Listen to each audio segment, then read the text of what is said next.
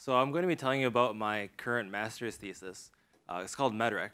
So anyone in here use Linux, right? That's a decent number, right? So you know the command chmod, right? So it lets you change the file permissions for files on your computer. And so the approach you want to take with MedRec is that instead of treating your medical records as something that lives on someone else's database at your medical provider, you should be able to control the access to them the same way that you can control all the files on your computer. Right? You should be able to download them if you want and cache them locally, as well as give access to your friends, your pharmacy, anyone you'd like. And so my name is Nchinda Nchinda, and I'm a researcher on the 3rd floor in viral communications. Right? And I'm working on a medical record access management system. And so we've made a couple innovations in MedRec, which may be helpful to you when you're starting your own blockchain projects. Maybe they're novel, maybe they're not, but I find them interesting.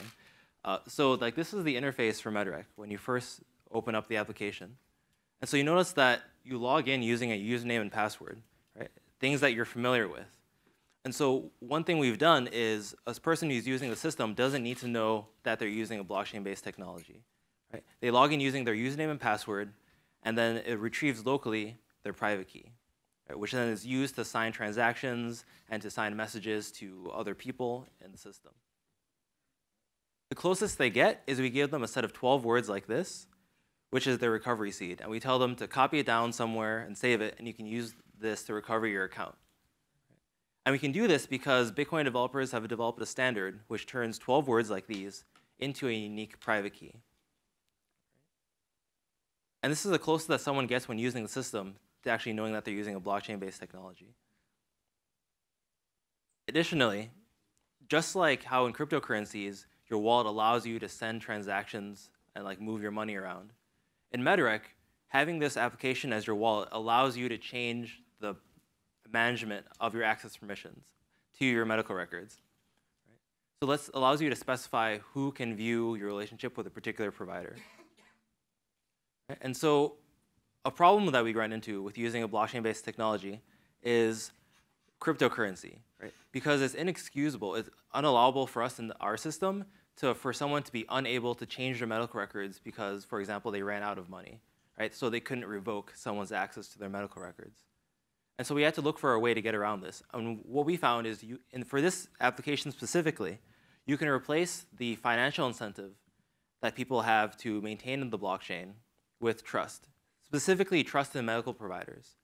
Because medical providers are already legally obliged to handle your medical records, right? And they're not allowed to just let anyone access them, we decided to extend that to have medical providers run a blockchain which allows them to manage the control over medical records for all the people, all the patients inside the system. So since we already trust medical providers to handle our own data, we extend that to have medical providers be the custodian of a blockchain, which its sole purpose is to manage who can access medical record data. And so one question I get a lot is, where do your medical records live? So in our system, they don't actually live on the blockchain. And this isn't something that, because as Nate has said, blockchains aren't scalable. Right? And so this is a potentially unbounded amount of data that would need to be stored. And so in our system, only your medical record access permissions live on the blockchain.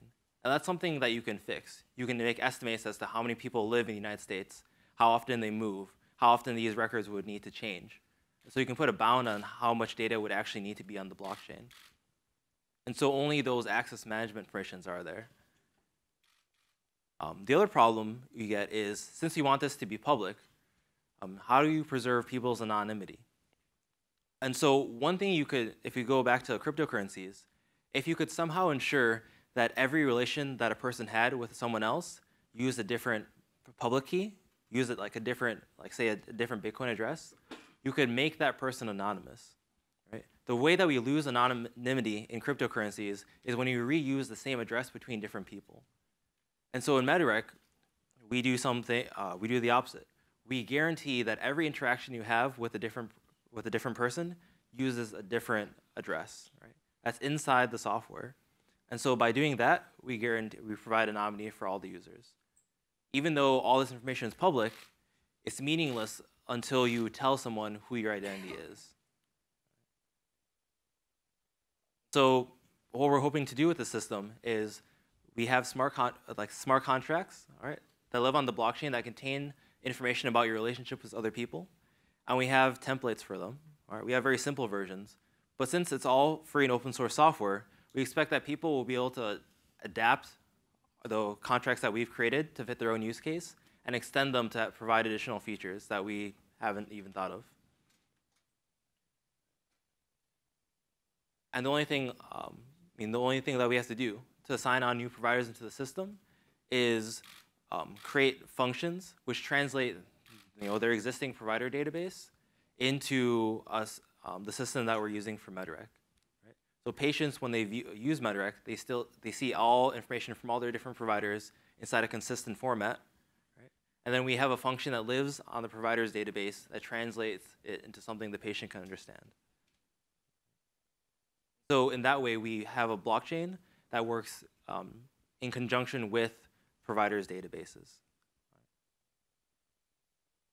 And so it's already free and open source software published up on GitHub. So the project's called MedRec, and it's on the Media Lab GitHub.